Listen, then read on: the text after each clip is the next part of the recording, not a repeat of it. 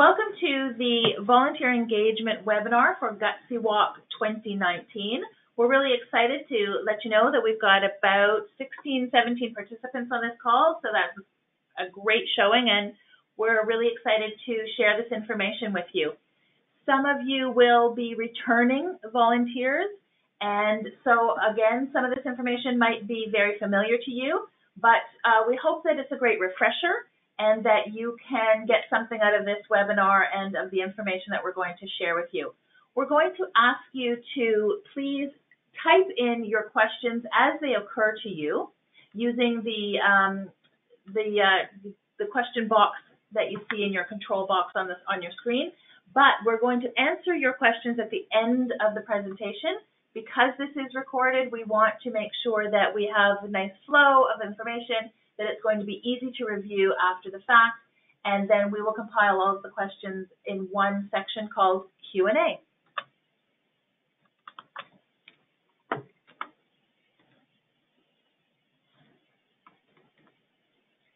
Okay, so this is the panel that you should be seeing on your screen, and we've circled here for you the section that you can type into when you have a question, and we will, again, answer all of those questions at the end of the presentation. And we'll also save those questions and the answers so that we can share them with you and with others who weren't able to join us this evening. And again, please mute and keep your controls on mute so that we have a limited amount of background noise as we go forward. Okay, the agenda this evening. You may sense that we have a theme going on here. We're going to walk with me, step right up, talk about next steps. We will hit the ground walking and, of course, walk the talk. And as I said, Q&A at the end of the presentation. So let's get starting. Gutsy Walk 2019 has a huge goal. This will not be a big surprise to anyone. Our goal this year is 3.4 million. And we can do it. There's no question that we can do it. We know that it takes a lot of people to get this job done. So we're going to talk about Walk With Me. How are you, as a volunteer, going to enlist the help of everybody you can think of so that you can go from one or two very dedicated and loyal volunteers to a big group of people all gathered around to help you achieve your goals?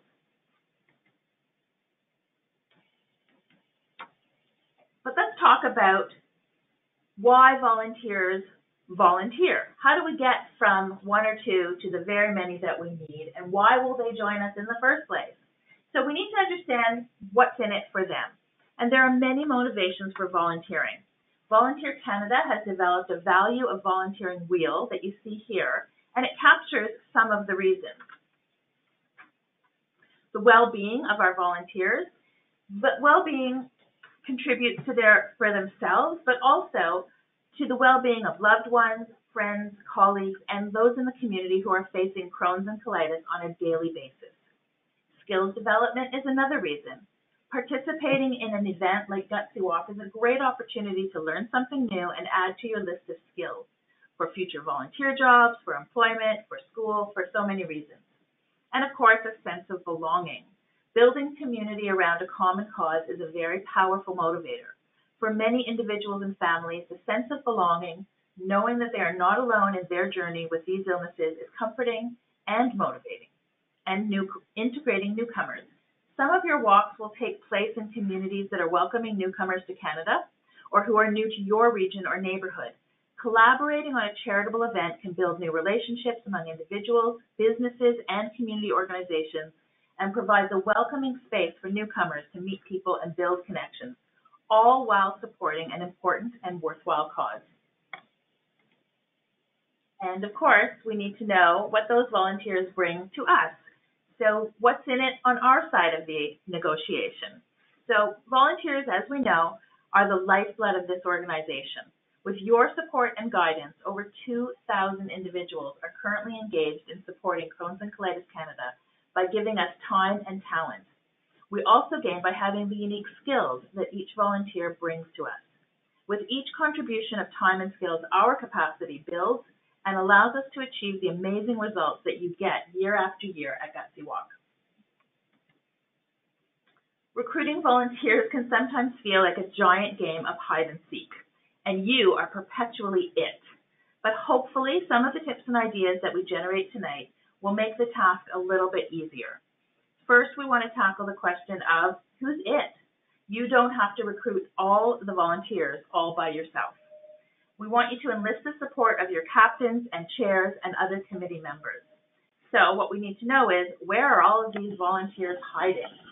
Well, they're actually in many different places. Think of reaching out to your personal networks, your family, your friends, your neighbors, your colleagues, and the professional networks that you have, professional associations or clubs, teams, and your faith congregations. And remember that each committee member also has the same networks, and encourage them to reach out as well, expanding all of the circles that you can reach and incrementing with every new volunteer the number of people that you can reach who will be potential volunteers for your event. The how, once we know the who, we need to know how. And moving beyond those that you can tag in person or by phone and email, think about the bulletin boards that you can access. Online bulletin boards like Facebook and other social media, but also offline. Thinking about Starbucks and Second Cup and Coffee Time and other individual gathering places in your communities that very likely have a bulletin board where you can post the opportunities and events that are happening in your region. We can provide you with a digital copy of a flyer that you can print out and post in your community. And if you want, you can edit those flyers so that the pictures reflect perhaps your Gutsy Walk 2018 and the success and how much fun it looks like. You can have a picture from your own community that will speak to members of your own community. And you can also consider targeting specific skills. Even though event day is a more broad opportunity with general tasks like registration and food and beverage, you may also call out for more specific skills, such as technical skills for managing your scheduling, or someone who has a second language that can reach out to volunteers and also thank volunteers in the other language.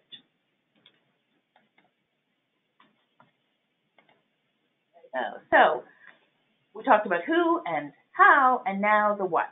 What do we need our volunteers to do?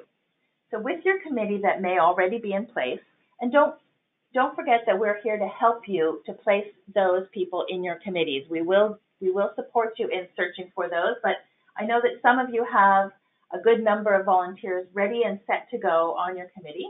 So review the event day roles for volunteers and reflect on last year's walk to get a sense of this year's requirements. Thinking about how many event day volunteers did you have last year, and was it enough? Was it too many? Did people feel that they hadn't been given significant jobs and were left with nothing to do, which hopefully is not going to be the case? Did some roles require more or fewer people than you had assigned to them? These are the things that you can think about and tweak for next year. Think also about anybody that you may have volunteering that may need some kind of accommodation, and whether or not you can accommodate a volunteer that may have some different requests.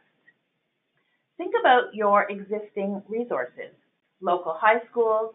Don't forget all of those students who need to collect their volunteer hours and who may also have connections with teams and different groups that come out of either the school or the local community that are key for young people. And don't forget that students who participate on a team who walk don't get volunteer hours. That's a different thing. And ensure, of course, that any high school students bring a waiver signed by a parent or guardian in order to complete their volunteering. Think about local colleges and universities. And where there are employment or community centers, there are often online and physical bulletin boards where postings can be put up and volunteers can be recruited. And don't forget that your best resource is past event volunteers. As long as a volunteer application form was completed or a past event schedule was submitted, we have the information about past volunteers, and we can help you reach out to them with a request for them to come back this year and help out once again. We always want to plan for gaps. We want to make sure that you are having some brainstorming sessions and identifying local resources that may have been overlooked. So let us know how we can help you do that. We can help you do some of that brainstorming and do some of that research about what's available in your community. And of course, we will be, once again, posting all of the Gutsy Walk opportunities on Charity Village for every regional site. We will also be looking at other online volunteer postings such as Volunteer Toronto and Volunteer Canada sites. If there have been any significant changes in your event day volunteer requirements, if you've changed location or other factors that are affecting what you need on the day of your walk, let us know and let your staff partner know so that we can look at all the options and think about ways that we can fill your gaps and make sure that you have the volunteers that you need to have a successful day. So, what can you do? Connect with your committee. Think of new ways that volunteers can add value to the event. Get a list of past year's Gutsy Walk event day volunteers, and as I said, that's something that we can send to you. Find local places to post your volunteer needs. Direct interested people to our online volunteer application form. We'll be using directions to that form in many different places on our website so that wherever people land, they will be reminded to click here to apply. And don't forget that we're a team. Together we can make 2019 the best year ever, and we will do everything we can to support your team and your walk. We will have position descriptions for the Gutsy Walk committee member roles. They'll be available on the volunteer toolkit in our website. We will post on Charity Village, as I said. We will also be working with our marketing and communications team to make sure that all of our social media platforms are buzzing with Gutsy Walk news and posts and pictures to get people excited about being part of this amazing event. And of course, I'm going to say it over and over again because it's so important, the event day waiver for any volunteers who surprise you that you didn't know were going to be there. Have blank copies on hand and reminder that anyone 17 or under has to have a waiver signed by a parent or guardian in order to volunteer. So, just an overview. Make sure that our online volunteer application form is completed. That's really critical because we need the information about each volunteer to be entered into our database. It gives us the opportunity to continually reach out to people and know how they helped us in the past, and we can let them know how they can help us in the future.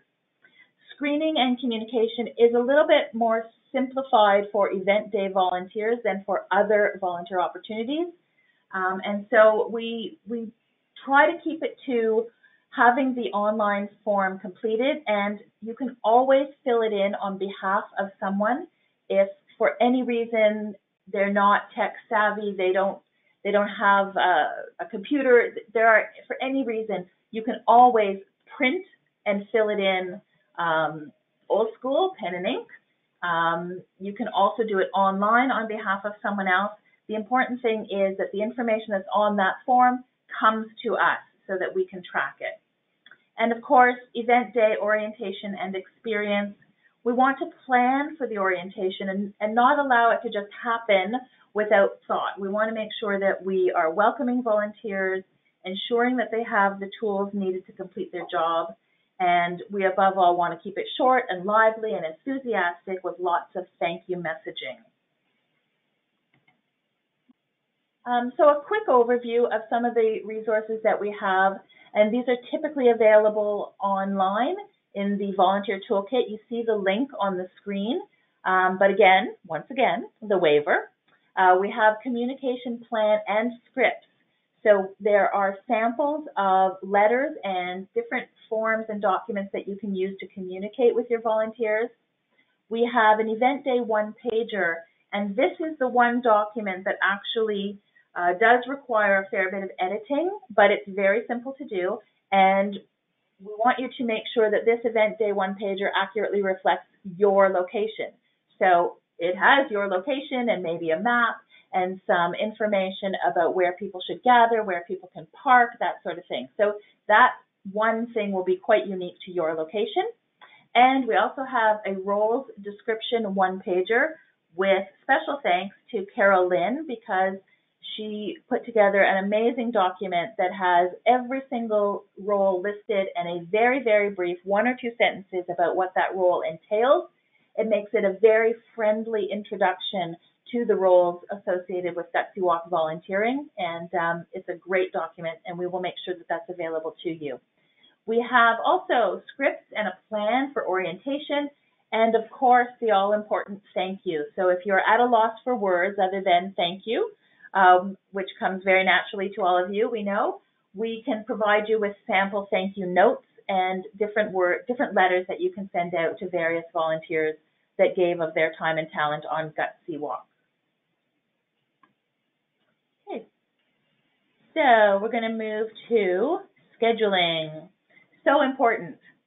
We should anticipate 10 to 25% drop-off rate from recruited event day people. So when you're thinking about how many people and at what role and at what time, think about the no-show, because it will happen. We have some general guidelines for the number of volunteers that are needed at your event, but please remember that these are guidelines based on historic data collected over the years.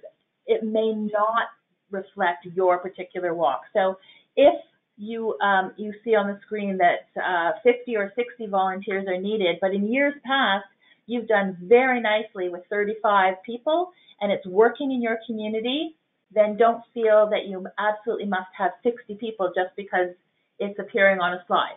That is not the case. We want you to be mindful of what's working in your community and continue to do what's working in your community, and reach out to us for help if you find that some things aren't working and you need to change it up a little. Allow friends and family to volunteer together. It's always more fun when you can do something with someone that you know, and you may want to have an incentive for the top word-of-mouth recruiter. Whoever shows up on walk day and brings the most people with them could get a small token prize, but definitely encourage people to bring one. Bring someone with them and have fun together. Don't forget about transition times. If people are moving from one area to another or going on break, you don't want to have gaps in your schedule, and you don't want to have a station or location within your walk that is suddenly empty of all volunteers. So thinking about the day and how it's going to unfold. And this is where floaters can come in. It's a great idea to have a couple of people or even a few who can jump in where needed, that can run and give someone a break if they need it, can be volunteers and can be walking among your participants and just making sure that volunteers have their water and snacks and cover breaks, but also so that participants see that there's always someone around if they have a question or they need assistance of any kind. And this is just one example of a volunteer schedule. You don't have to have all kinds of colors and different grids. This is just one way of keeping track of the volunteers who will help you on walk day. And I'm going to actually turn it over to Spiri, who's going to talk to you about another fantastic way to keep track of volunteers and ensure that everyone is scheduled and all of their shifts are covered. Go ahead. Hi everybody, this is Spiri.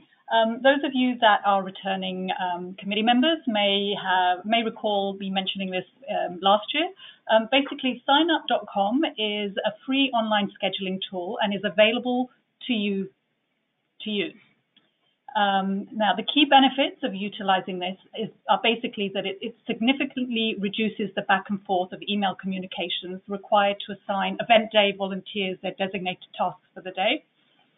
Individuals could be sent a link up for their desire, and they can actually sign up for their desired spot. And you can even give them the authorization to sign up a friend or a family member, or you can have a designated signup.com administrator who can register individuals on their behalf, and then set them up to receive the automated confirmation and reminder communications.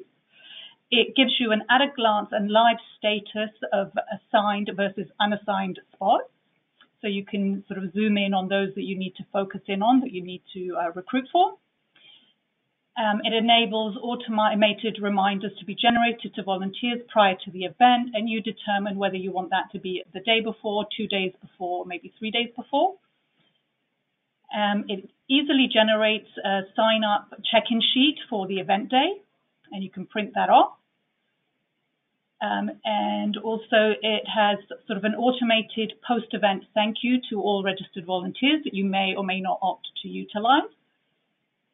And it also has a way of capturing sort of post-event data that you can forward to your staff partner post-event. Now, rather than me rambling on about how great sign-up is, we actually went and got some testimonials from innovative Gutsy Walk committee volunteers and some supporting staff members who jumped right in last year and started to use it just to get a feel for it and see how it worked for them. So I'm just going to read through those testimonials to you. So here we have, I thought it worked fantastic, and I also had several of the new volunteers remark on how easy it was to use, to get reminders, etc. I would use it again. I didn't want to like it because there are so many different things we need to already be proficient in as DCs, and I thought it would be another overly complicated program that underdelivers, but I'm happy to admit that I was 100% wrong. I definitely think it's a great resource. It is very user-friendly and easy to navigate. It takes you through step-by-step how to create the sign-up and includes a tutorial video online if you have never used it before. When creating the sign-up, the organizer can also pick whether or not you want to allow participants to see who else has signed up for a particular shift. I would suggest allowing them to see who else has signed up, as I know many volunteers like to sign up for shifts with someone they already know. Another great thing about it is that as a volunteer, after you sign up for a particular volunteer shift, it will send you a reminder email the day before you volunteer, which saves the organizer time in having to email all the volunteers to remind them. The number one thing I love is that it helps eliminate a lot of back and forth emails. I didn't have to repeat the same information to every volunteer about the different roles available, role descriptions, time commitments, shifts, etc. Mostly everything was automated. It was very easy to set up for one-day events or events with several days. The tool is flexible and easy to use, and our volunteers can see which roles are available rather than contacting us for an update. Volunteers don't have to create an account on signup.com as well. Overall, it makes it easier for all parties and eliminates a lot of admin manual work to schedule volunteers. So user testimonials continued. This one here warranted a full slide to itself. So it's very simple and not time-consuming to enter details for 72 shifts and position descriptions. Sign-up link made it simple to email the event sign-up to the volunteers, add to newsletters, and post on social media. 46 individuals signed up through the link. Each received automatic shift sign-up confirmation emails and automatic reminders a couple of days before the event. I was able to easily see who had signed up for which shifts and which shifts still needed attention. I could easily run reports to get contact details and shift check-in lists. I could easily run a report to share names of volunteers with a concession company to facilitate their own volunteer check-in procedure to ensure our volunteers had no trouble entering the grounds. You can download an Excel and remove contact information. Users told me it was very easy to sign up, very easy to switch shifts or exit their participation, and very convenient, saving them lots of back and forth emails. You can choose to receive a notification each time someone signs up or not. You can add your logo or the event JPEG. It is easy for the admin to sign up a volunteer who does not have access to the email using own email, so that the admin gets the reminder and is queued to follow up with that volunteer by phone. You can describe each shift and event exactly as you want. The reporting made it simple for me to follow up with any new event volunteers to see if they would like to sign up for Crohn's Colitis Canada volunteering or attend upcoming events. There is a lot of functionality I did not use but will explore for future events. I've used them for a couple of smaller events as well, but using it for this event was the one that sold me on it. So that's the end of our testimonials.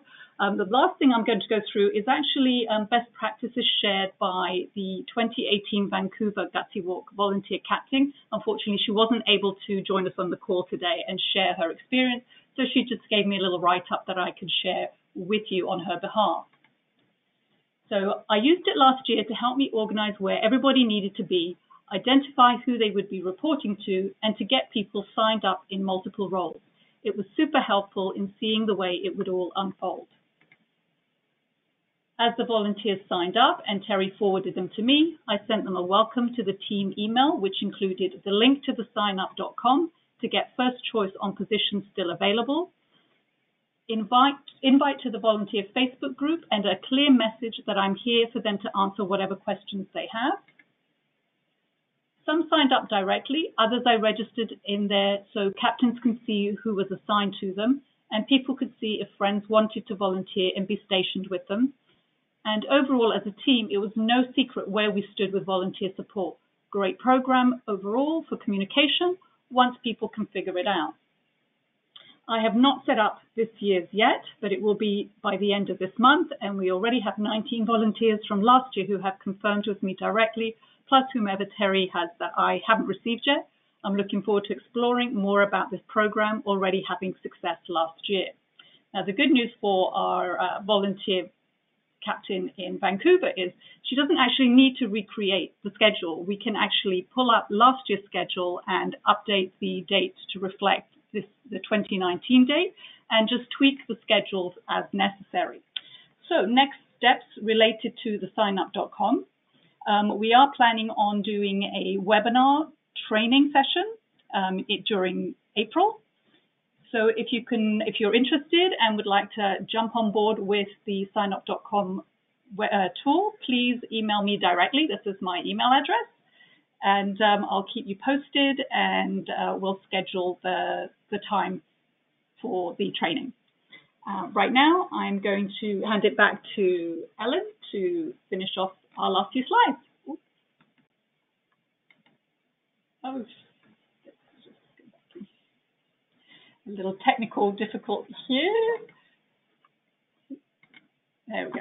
Okay, so we hope that you will all hit the ground walking, and remember that the equation for an ideal event day experience is have fun, be active, learn about us and the cause, and it will equal a memorable experience and positive ambassadors for us within our volunteer networks. This is our goal. And some more tips for the volunteer captain. Explain what types of volunteer positions are available and what type of person would fit best in the role. Have people confirm a week or two before the event that they still plan on attending, keeping in mind the no-show factor of 10 to 25%. Assign captains for each station, and typically these would be returnee volunteers who are familiar with the walk and some of the roles that they may have already been successful with, so they can elevate to captains. Be flexible. Remember that it's a busy day, and we need to kind of go with the flow sometimes and be ready for the unexpected. Have a way that volunteers can contact you throughout the day if you're not going to be stationed in a central location. So cell phone, ideally, is probably the easiest way. Of course, make sure that everybody gets food, snacks, water, breaks, all the things to make them comfortable that day as they volunteer. Keep records for next year so that we can just get these people to keep coming back for us. And ask them for feedback. It's really important to know how they felt about their volunteer experience, and we want to hear everything so that we can continually improve the experience for volunteers, change what needs to be changed, keep what we are working with that's really good, and always improve for next year. And of course, let promising volunteers know about other volunteer opportunities. So people who are there for event day may decide that they had a great experience and they would like to be on the planning committee for next year. And perhaps some of the folks who are helping you to plan Gutsy Walk can also be called upon to plan other events and initiatives. So keep your eye open for those folks who are bright lights. The orientation is it's a really good opportunity to personally welcome and thank our volunteers, give them an overview of the Gutsy Walk and Crohn's and Colitis Canada as an organization. And this is a great time to go over the last minute changes and those curves that always get thrown at us. Share announcements about role assignments and make sure that every volunteer is acquainted with their role. They know where they need to be, they have a schedule for the day, and they have any materials or equipment that they need to do their job. Don't forget that orientation always helps to make the event run smoothly. It keeps everyone safe. It allows people to have fun and feel good about helping, knowing that there won't be any surprises and they'll feel comfortable and ready to take on their job. So, ready, set, go. Creating a great event day experience for volunteer includes making them feel welcome, as they said, perhaps having a dedicated space for volunteers to register, confirm the location of the washrooms, the first aid station, let them know that there will be break times and how they can reach you if they need a break before scheduled, just a general welcome. And of course, as I said, make sure any materials or equipment that is needed is ready so that nobody has to go looking for you or for the items that they need once the participants have started to arrive.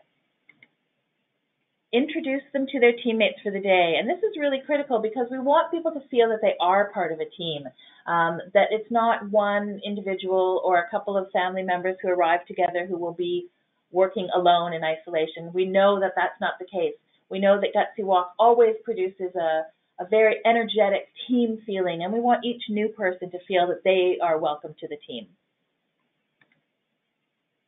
And let them know that what they're doing is so very important, and share with them the impact that this one day has on so many thousands of people, and how much we value what they give to us on that day.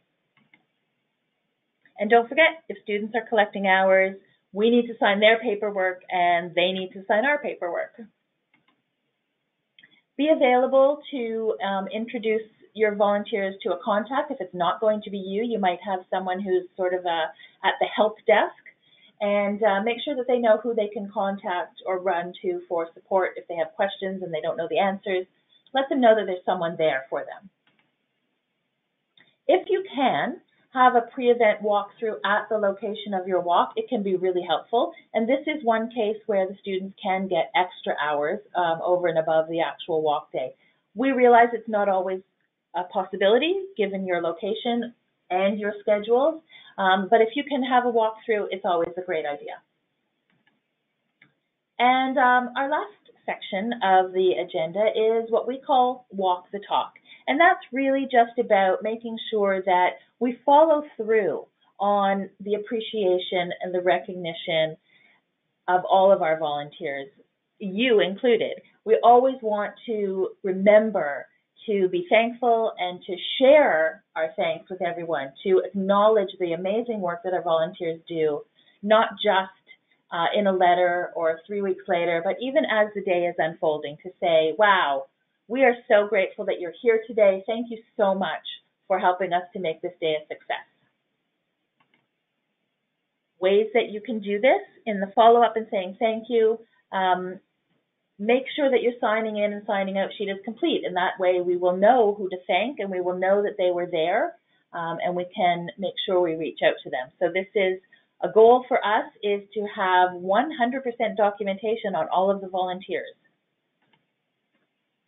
Be prepared to send out a thank you email to volunteers 3 days after the event, or even earlier, depending on the size of the walk, the number of people that you have to reach out to, highlighting the key achievements and success. And please remember that we will help you with this. We have templates and we have samples that you can use and just do a fill in the blanks, but make sure it's relevant to your location. And if you can, highlight a couple of things that are very specific to your walk so that people know that it's not a form letter. And we can help. We will have a nationally prepared thank you message that will go to all volunteers, and it will share with them the overall event results nationally. And with the information that you provide, we will track and update all of the volunteer records. So we will make sure that we have the necessary information that you need to go back to those folks, not just to say thank you, but to continually reach out to them and engage them in your community. And we will continue to gather the tools and the resources and the best practices in order to improve the support that we can offer to you. So, final steps. Ensure that your Gutsy Walk chair and local development coordinator have copies of any of the documents that you used or that you will be using. Confirm the complete list of volunteers, even the volunteers who did not show up. We can always send them a quick note that says, we're really sorry you weren't able to make it. We hope we can count on you for next year. Please don't forget about us, and we won't forget about you. Flag any issues or concerns and ideas for ways that we can improve, and share that with your walk chair, your local development coordinator, and of course with us. We always want to strive to do better. And some timelines to keep in mind in the planning stages. Ideally, if filling in your gaps can be done 6 to 8 weeks before the walk, or earlier, depending on how many people you have on your team and how often you can arrange to meet and talk about your walk.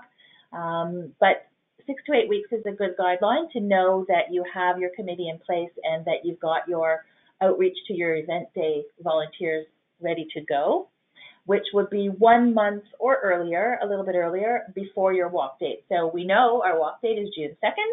So in the months of April and May, we want to be looking at the event day volunteer opportunity. And of course, coming back to that all-important volunteer application form. Ideally, we will have those in hand. You will have them in hand 2 weeks before your walk. And of course, the final push. So sending out volunteer schedules 1 week before and reminders 3 days before. Remembering that signup.com will take care of a lot of this work for you. So if you think that you can get engaged with signup.com, some of this will be really easy to do. A reiteration that we definitely want to thank our volunteers as soon after the walk as possible, and not to worry that it will be overlapping with a national thank you. We really think that you can say thank you more than once and from different sources, and that in fact it's really important that there is that local thank you and appreciation, as well as from the organization overall. And thank you. Thank you for your time this evening. Thank you for making the commitment that you have made to Crohn's and Colitis Canada and to the Gutsy Walk. You have to know that it is a very big gift that you are giving to us and giving us your time and your talent for this signature event that is so important to this organization and to all of the people who are dealing with Crohn's disease and colitis. So a huge thank you at this stage as we go forward together. And on that note, I'm going to ask you if you have any questions about moving forward with this amazing event. We're going to look at our questions box and see if anybody has shared their comments or their questions that we can look at right now. Okay, so one of the first questions is there an age limit in order to volunteer? I'm going to say that the short answer is no. You can hopefully find a role for a volunteer of almost any age, keeping in mind, of course, that younger volunteers may need some adult supervision, but you may have families that wish to volunteer together, and that could be multi-generational. Just keeping in mind that everybody has to sign the waiver, and those who are 17 or under have to have it signed by a parent or guardian. And the next question is, I work at Queen's University. They have a website that they post volunteer positions available. Volunteers can go in and create a profile of their skills, time available, and contact Queen's if they are interested in a position. Could CCC think about this idea? Absolutely. We definitely want to take advantage of all of the online, offline bulletin boards that are available to us, and we think that campuses in general are a great place to find volunteers. So we will definitely follow up on that, and thank you, Melanie, for sharing that with us. It could be part of the online process and extra questions to ask. There might be extra questions to ask walkers. Yes, so recognizing that when we use the online or offline volunteer postings that are part of another organization, we may have to tweak our own posting to meet the needs and the criteria that establishment has, and we're very willing to do that. We're very willing to create a poster, create a form that will meet their needs, just so we can get the word out. We really want to spread the word about the walk and the volunteer opportunities as far and as wide as possible. So another question is, if a volunteer is a returning one from last year, do they still have to register again this year? So if by registration you mean on the day of, then the answer is yes. But they don't have to complete the waiver again, and they don't have to complete the online volunteer application form. We will already have their contact information from last year. We simply want to know that they were in fact there. And then we have another question. Usually in March, we like to call past participants in order to inform them of the March Madness contest, as well as to ask them if the 2019 pledge form has been received. Will the pledge form be sent to old participants, and which month will it be received? I'm going to turn it to Naval, who can answer that question better than I can. We haven't finalized that decision yet, but we will have the March Madness contest, and the reminders will be sent out February, like end of February by eBlast. So you will also do the call to participants, like it will start from February 25th, but by that time we will know if any like physical like pledge form or anything will be sent to past participants.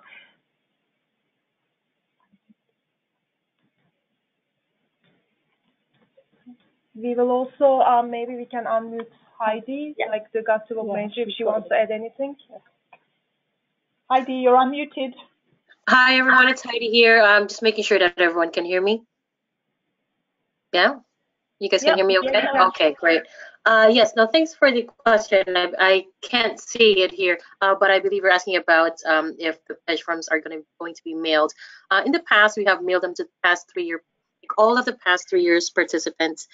As a reminder, and we have discovered that it's a lot of cost, and we have had feedback from participants that it's better like to save the environment and like not like have these mailed, but have them mailed on a request basis, and also this can be printed on the website directly, and more people are also fundraising online instead of offline.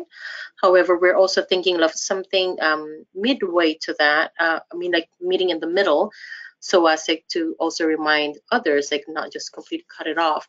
So we will still do some mailing, but that hasn't been finalized yet as to like which group. But there will be like another way of communicating to them, and also, as Naval mentioned, there will be retention calls that will be happening in February as well anyway, which is like for volunteers to call people in the past 3 years, just reminding them to register and letting them know that there's a March Madness contest going on, just to make sure that they don't miss out on that. Okay. Thank you, Heidi. Thank you. So, okay, so I think that takes care of the pledge form question. We have another question coming specifically from Calgary about signup.com and having the webinar earlier than April, I think we had said it was. So absolutely, please reach out to us if you have an interest in any aspect of volunteer engagement and how best to recruit and maintain your volunteer teams. We're absolutely delighted to speak with you individually or in small groups when it's convenient for you. So we can definitely put together the training and offer it on different occasions to different teams, and we can definitely meet your schedule. That's really important to us. So let us know how you would like to receive the information and when is best for you, and we will make it work. Oh, the customized flyers. Where can I access the customizable flyers? We will make sure that every DC has access to those, and ask the DCs, the development coordinators, to share those with their Gutsy Walk teams. They are very easy to use. It's a matter of just typing over the fields on a document that's been set up exactly for that purpose, and it's a drag and drop for the photos. So you can switch out the photos and you can change it up as many times as you like. We'll make sure that every team has access to that document through the staff partners. That's all our questions. If anyone has anything they'd like to add or be unmuted briefly, there's a little icon in your bar that looks like a little hand. If you can click on your hand up and we can unmute you. Or you can, again, if you prefer to type in a question, if there's any more. Okay. All right then. So as a bit of a wrap up, couple of things. Again, we will be sharing the slides that we presented here tonight with the narration on our website, so you can go back to this presentation and look at anything that you may have missed or that you want to pay a little bit more attention to. We will also include as an addendum to the presentation all of these questions with the answers, and we will also ask you to share your thoughts about this webinar and volunteer engagement training generally.